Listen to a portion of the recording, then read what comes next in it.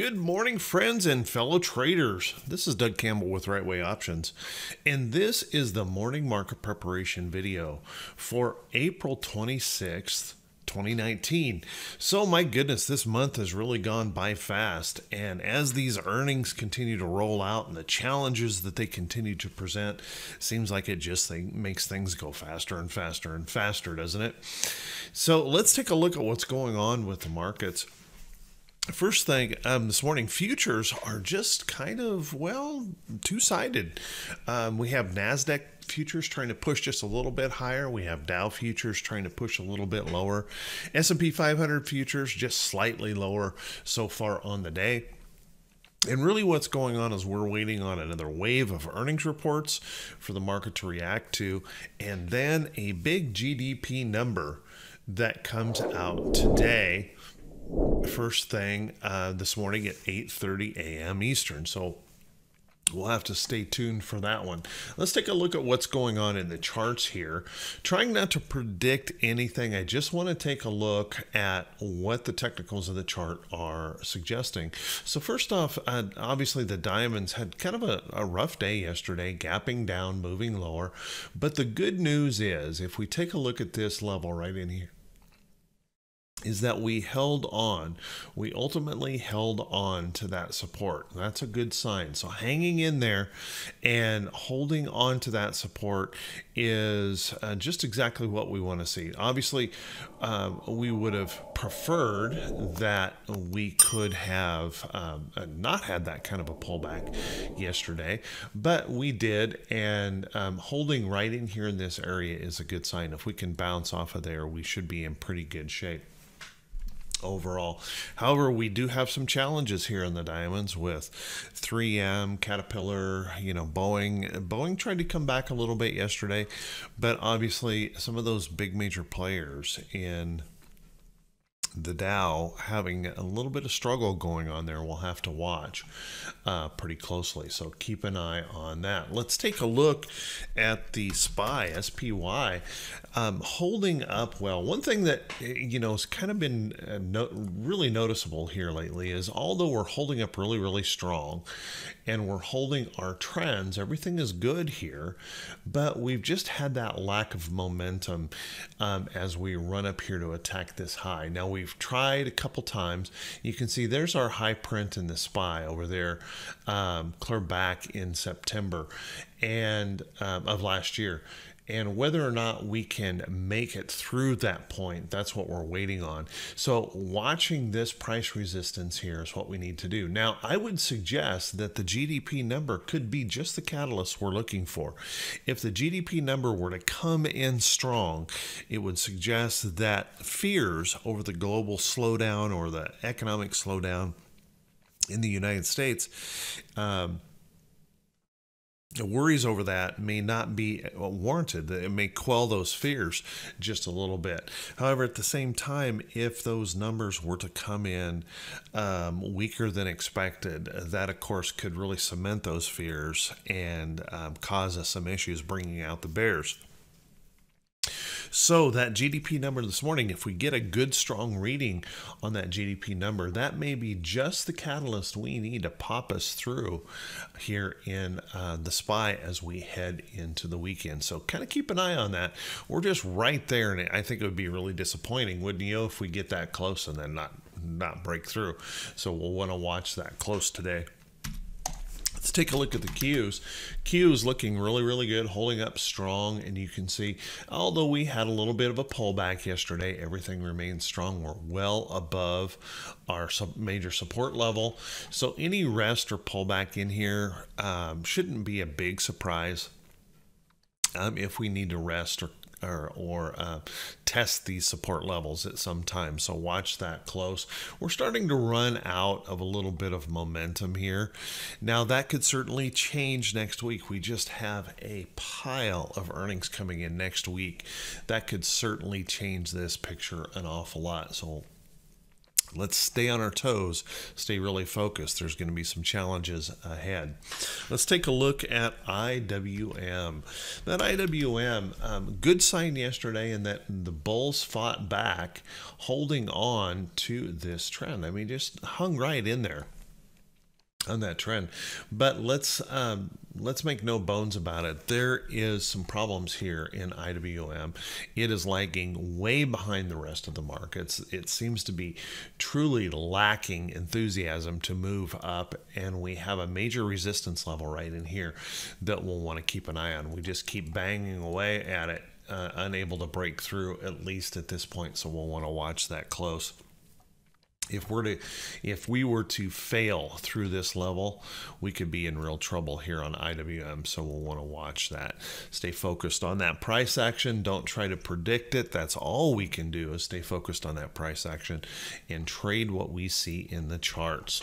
Don't try to gamble, particularly around earnings. What a mess. And have I mentioned that I really don't like earnings at all?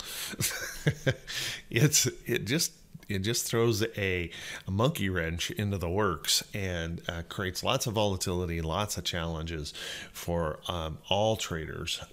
So kind of stay focused on that price action. Remember, it's Friday. We at Right Way Options Hit and Run Candlesticks, we like to call Fridays as Profit Fridays.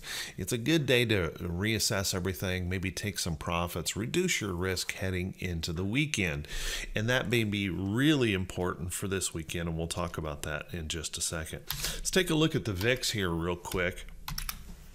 The VIX started to creep up a little bit yesterday, starting to show a little bit of fear coming into the market. But then as those bulls fought back throughout the day, rallying up the Dow just a little bit, that fear kind of subsided here on the day. But let's keep in mind, this is an important level of support down here, and if that continues to creep, we could have that fear creep coming into the market and causing us a little bit of trouble, particularly in the form of extra volatility. So watch that close if that starts to occur. Let's take a look at T21.22. It's that 4-week new high, new low ratio. And as you can see, we had a significant pullback in that T21.22 indicator and dropping us back below our 50% level right here in the chart. Now, we were pushing up here toward that bearish reversal zone. We certainly seem to have gotten that all of a sudden, and that pullback was pretty darn useful to us because it opens up the door. It opens up that door of a possible upside move. So if we happen to get that really good GDP number today, we could see that power back to the upside. However, it also tells us that we have a pretty good open door to the downside as well. So if that GDP number disappoints, don't be too surprised to see us move down into this lower area as well. Let's take a look at our economic calendar. Our economic calendar today doesn't have a whole lot on it, but what it does have on it, we want to pay attention to. First thing this morning, we have our GDP number. Now, the GDP consensus is suggesting that the core number pull back, but that the overall number comes in flat from last reading to maybe a little bit better. A lot of analysts you've probably seen the news reports this morning. A lot of folks kind of hoping and praying really that this number comes in strong. So watch that number here at 8:30 this morning. We also have consumer sentiment at 10, and Baker Hughes rig count is nothing to worry about at all. So just kind of keep those two things in mind, and particularly this GDP number. Now, I want to point out next week, and I had mentioned that we really need to be focusing in and thinking about what is on the way. Next week is going to be substantial. First, if we take a look at next week's calendar, it is literally chock full of big reports. We start off Monday with 2 market moving reports first thing in the morning, and then notice that we are full of big reports throughout the week. Keep in mind, FOMC is next week. week as well. That's one of those things that always creates a little turmoil in the market. We have ISM next week. We have the employment situation number on Friday. I'm telling you, it's going to be a busy, busy week on that economic calendar next week. And the reason I'm bringing that up is to just make sure you think about that, consider that as you plan your risk going into the weekend. What are you going to do? Are you going to take some profits? Are you thinking about adding risk into that big of week? Just think about that carefully as you move forward. Also, remember on the earnings calendar, today we only have, well, less than 90 companies reporting earnings. We do have plenty of notable earnings in that, but next week is a big week in earnings. And as a matter of fact, this week is just kind of the warm up for next week. We have nearly 1,300 companies reporting next week. That's almost double what we were this week. And we know we've got a lot of really big market moving reports, such as Apple, coming in next week. So lots of big reports to consider, lots of things that could move us around heavily, and you want to consider that as you plan your risk into the weekend. So with that, everyone, hey, I want to wish you all a fantastic day, and I want to wish you great profits in your trading today. And if this is the first time you've seen these videos, please do me a favor. Click that subscribe button on YouTube. If you happen to be watching the video over on Facebook, make sure you click that thumbs up button over there. I truly appreciate that. Click the thumbs up on YouTube and Facebook. Make sure you click that bell icon when you click that subscribe. And also make sure that you leave a comment if you believe the video is worthy. Those comments, those thumbs up buttons, help the algorithm show these videos to more people, and I truly appreciate that. You guys are awesome. I'm doing the very best I can keeping up with answering all of those, and I truly appreciate that, and thank you so much for doing that. Let's take a look at some charts that may be setting up, things that you might want to be keeping an eye on as we move forward here in the next few days. One I think to keep an eye on might be, take a look at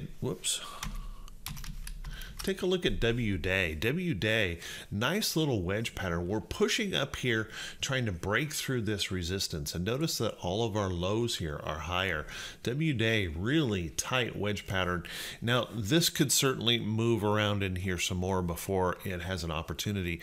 But with all these lower highs continuing to hold in here, the pressure on W-Day seems to be higher. So you might want to watch that closely to see if that can pop on through and move on up. Take a look at our financial stocks. I made mention of this yesterday, but our big financials, Citibank, this is a really nice little pullback into the trend. Now, keep in mind that Citibank has a major resistance level that it has to deal with here, but this is a nice little pullback into Citibank, and any rally up in here could be an opportunity. But let's go a little bit further. Let's take a look at BAC. BAC, very nice looking consolidation, moving over toward its trend, testing this resistance in the chart right here. Let me back this up just a little bit more. Pushing against this resistance in the chart and starting to show signs that buyers want to push that through. So watch this close. We have a low risk entry potential here with a stop loss right below this area if that can kind of get going. Don't be too surprised if it takes a couple more days, 2 or 3 or whatever, to move over here to the trend before it goes. But BAC looking really good here and showing some strength. And going one step further, if you want to avoid some of the volatility of the individual stock, you might take a look at XLF also pushing that long-term resistance on these financials, but you can see holding in there pretty well. Now, of course, that FOMC meeting next week could have an effect on these financials, so you'll want to kind of keep that in mind. But this is a nice little pattern and showing that opportunity to maybe break out and get moving to the upside here on those financial companies. So keep an eye on that. You might also want to take a look at a couple oil stocks like VLO, a refiner here. VLO had a really good day yesterday, finally breaking up through this resistance, and we pulled back hard to test that area as support. And as you can see, it was a confirmed hold of that support, looking pretty good here. So you might want to keep an eye on VLO for that opportunity for this to really start moving up this trend. One to keep an eye on and pay attention to. Another place to look is some of the cannabis stocks. Take a look at CGC. CGC holding up really well here. You can see I've placed an alert here on CGC, moving up. And it has to deal with a lot of resistance right through here. And that's where we're waiting to see if we can pop on through. Don't be too surprised if this has to consolidate a little bit more, building that energy in here. But CGC is starting to look good. And we may want to have to wait here for that trend to really be established. But it's holding up darn well and looking pretty good. Another one of the cannabis, ACB, has been just kind of hanging out here below price resistance. You can see I have another price alert on the chart right in here, kind of keeping an eye on it. And one thing I think is important here is notice how the last several days the price action has tightened up really tight.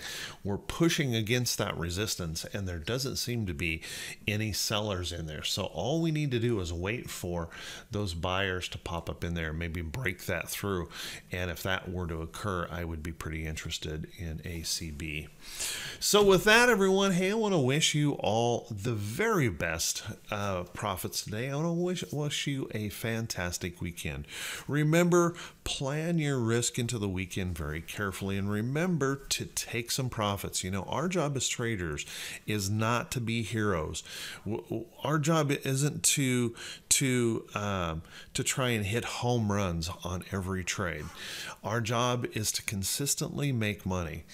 And if you have some of those profits, if you're nervous about it, if you're a little worried about what may be coming next week, you know, now's a good time to take some of those gains into the weekend. It feels great going to the bank on Friday. I do that commonly. And as a matter of fact, I rarely buy much at all on Friday. I'm pretty much a seller on Friday to take in those profits, doing my job and allowing me to live this lifestyle of a full-time trader. You have to get comfortable with taking those profits. So everyone, I want to wish you all the very, very best, a great weekend. We'll talk to you all bright and early Monday morning. And just remember, next week is going to be pretty nutty. Take care. Have a great one. And we'll talk to you all very soon.